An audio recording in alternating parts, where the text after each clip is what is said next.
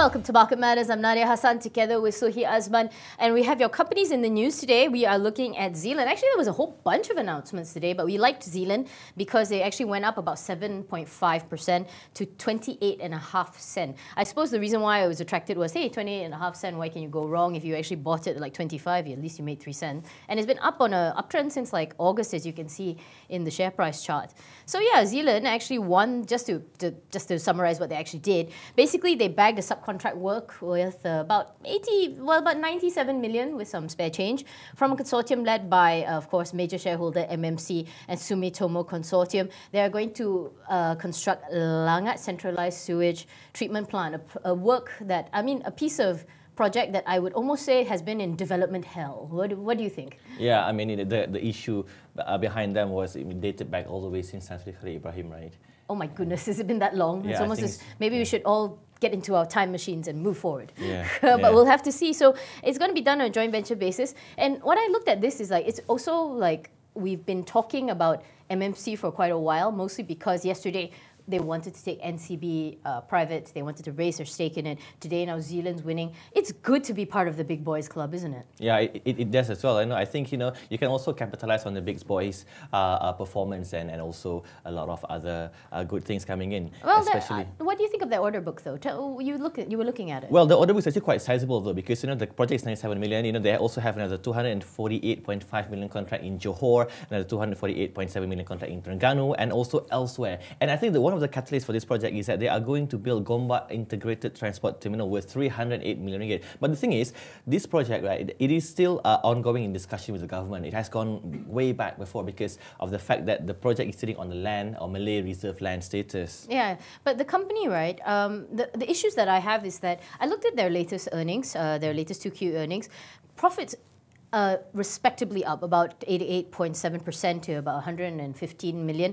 But here's my worry. The margins are down because net profit actually dropped from 10 to 12, from 12 million, sorry, to 10. So it did worry me a little bit that there's something that, that cost is getting better of them. And now with the USD and buying construction costs, it could be tough. It is going to be tough, basically.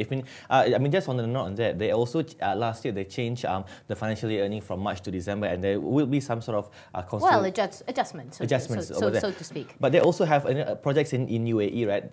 It's also still loss-making. For example, the MENA project in Abu Dhabi, so they actually had issues with that, major issues with that. Major issues, which I think has been rectified, but they still need to rectify on that. All right. So just to sort of wrap up what actually happened to Zealand today, little company related to MMC, they actually managed to bag almost 97 million contract to build a sewage system in Langat, a project that's been in development hell. But here's the worry about the company. Their margins seem to be suffering a little bit, and you wonder as a construction company whether cost is going to be an issue. And there's definitely a big need for them to improve cash flow, which is actually still quite negative.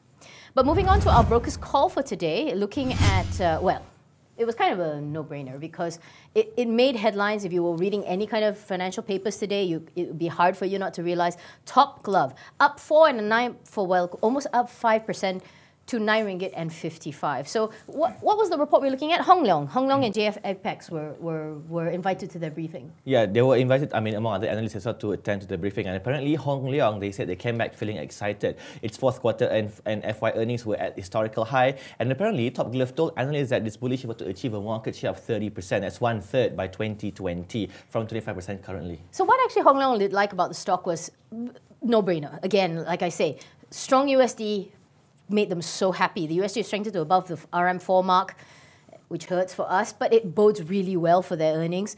And, they're all low material prices. Looking at natural rubber latex prices and nitrile latex prices all fell between like 17% to 2.8%. It's big for them. No wonder they're, prowling for mergers and acquisitions. Correct. They also have, if you look at the mergers and acquisitions, right, they have 288 million cash and with 528 million in investment securities. That's a strong watch. It's about 800 million ringgit for the current assets. So Hong Leong Research actually has a buy on this company with 1098, so if at the moment it's like 955, you still have quite an upside, a decent bit of upside. JF Apex also buy, target price 952, which actually the share price has already gone past, so I think that needs to be revised. So yeah, like you said, strong cash, but here is the rub.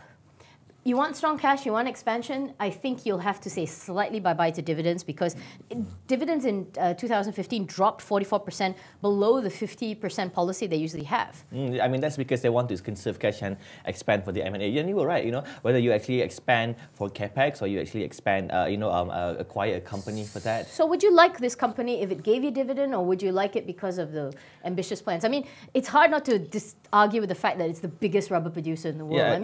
But it's expensive at 9.55. It is expensive at 9.55. Maybe I want to propose to Tansilim Vichai to actually do a share split where I can actually we'll have to see. Stock. But would you actually at 9.55 you'd want to buy for the dividends, or would you buy for capex, for capital appreciation? It's a double-edged sword, Nadia. I think I would buy for dividends basically. So that I like this company with a stable dividend and strong fundamentals. But the funny thing is, they say they want to acquire one company a year. From where, I am not really sure, but it's big aspirations as far as I can tell. So yeah, just to sort of run it all home, our broker's call for today is Top Glove. The analysts love it. Let's be very frank, they absolutely adore it. Hong Leong has buy, JF Apex has a buy, although JF Apex target price is actually undershot. The company is very much benefiting from this weak US dollar and of course strong US dollar, excuse me, I had dreams there for a minute. Strong US dollar and the weak raw material prices. But I think for those of you looking for dividends, it's going to be very, very tough because they say they're doing more M&A, so you got to hold out for that.